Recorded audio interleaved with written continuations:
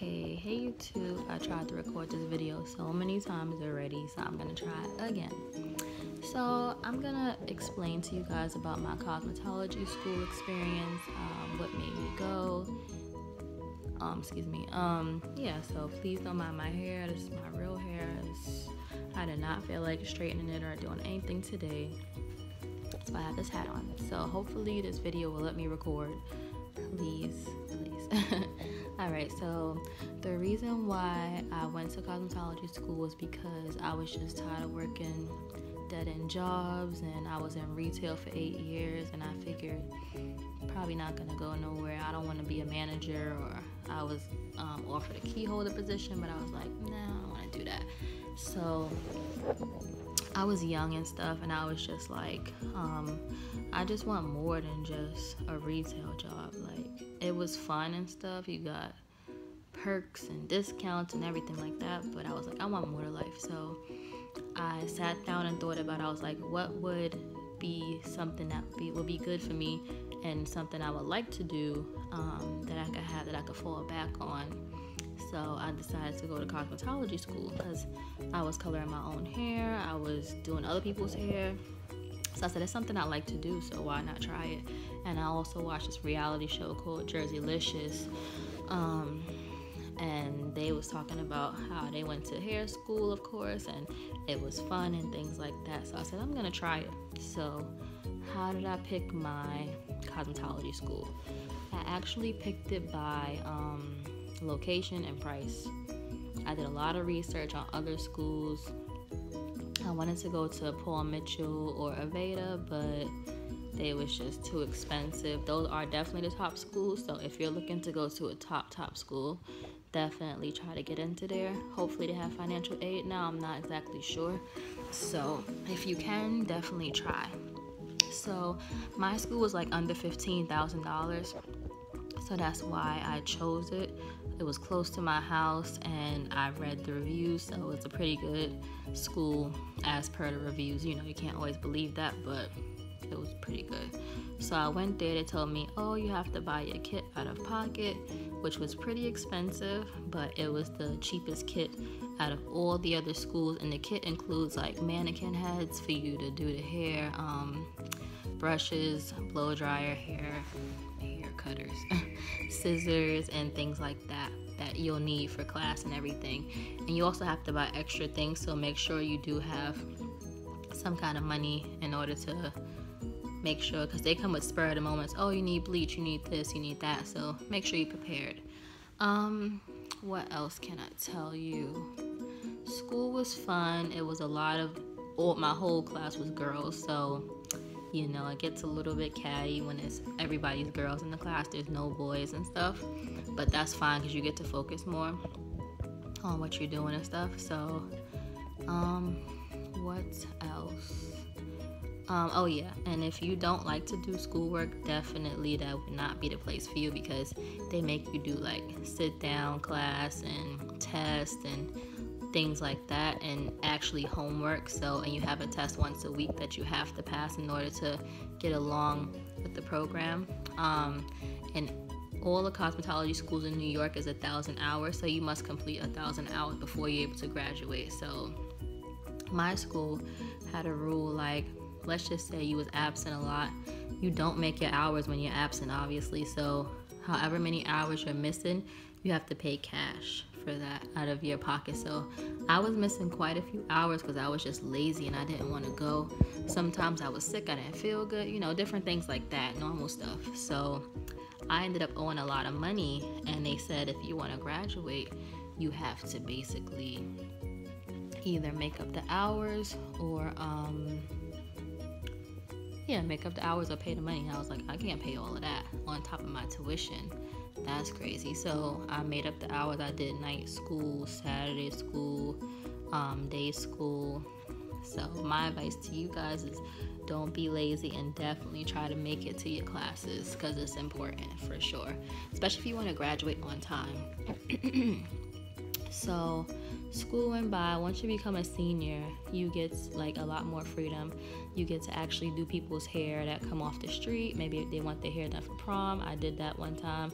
They want color, they want a blow dry, and everybody's usually really nice, and they tip you. And you even do chemical service sometimes, like perms I did on somebody, like a relaxer.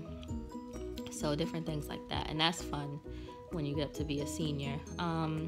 Also, there's a test you have to take in order to graduate from your hair school, and then there's 2 more tests, which is a written state test, which is the real deal, and then it's the state board test, which is like a 3-4 hour test. We have to bring all your supplies with you. You have to buy a new mannequin head, you have to individually like put things in Ziploc bags, and my advice to you for this is to make sure that you pick a location that's pretty close to you so that you won't have to struggle with all that stuff you have to carry. And I picked a location that was like super far because I wanted a smaller class sizes. If I would have picked some in the city, New York City, whatever, I would have been with like 100 other people, and I can't be in such a crowded room when I'm trying to concentrate because other people's energy rubs off on you, and if you're not nervous, you will get nervous, because that happened to me. I wasn't nervous, and the girl across from me, she was so nervous. I was like, nah, I'm nervous, thank you.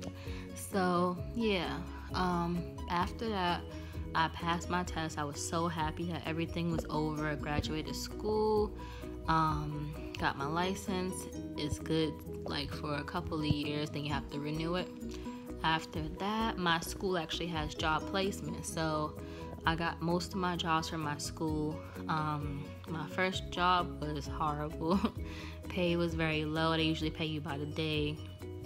Pay was very low. They had you doing stuff that was more like a custodial worker than a salon assistant. There's a lot of cleaning, a lot of mopping, so it's definitely hard work when you get out of school. I think some people think you get out of school and you become an instant stylist. Like, that's not the case, so please don't think that.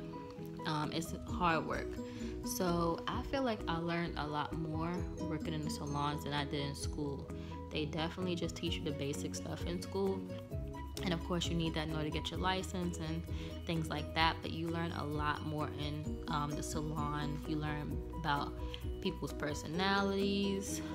You learn a lot of stuff. You learn about hair color. You learn from top stylists that's been in the game for like 25 years, 30 years, and it's amazing to see how skilled they are, and that one day that you can be like that too. So definitely pay attention. That's like the main thing, pay attention. And me, I've worked in so many different salons in New York City, not because I was just trying them all out, just because I don't know. A lot of the salons go by personality, and I'm not like the bubbliest person or the smiliest person. So a lot of salons go by personality. So my advice to you on that is find a salon that fits your personality. I'm more laid back, and they do have a lot of salons that are laid back, so that's the salons I mainly go for. The laid back salons. I used to work in a lot of fast-paced, busy salons, but I learned that I really like the boutique salons, the small ones, the more intimate ones, one-on-one attention with the clients. So that's what I like, basically. Tips are great. Tips really help you a lot, especially if you're getting low pay. You can make $100 in tips a day if you're really good at shampooing and courteous to the clients and nice and everything like that. What else? I don't want to forget anything. I've also met a lot of celebrities, not a lot, but here and there I met celebrities that come to the salon, and yeah, it's pretty fun. That's one of the perks of the job, is meeting different celebrity clients, and you realize that working around the stylists that have a lot of experience, that one day you could be like that too. You could have opportunities to travel the world and work on runways and do editorial work. There's a lot of different jobs you can get. You don't have to just work in the salon. You can also do editorial work, fashion shoots, photo shoots, runway work. It all depends. You just have to get your foot in the door. School is just like the gateway to the salon industry. Get your foot in the door and you'll be good to go.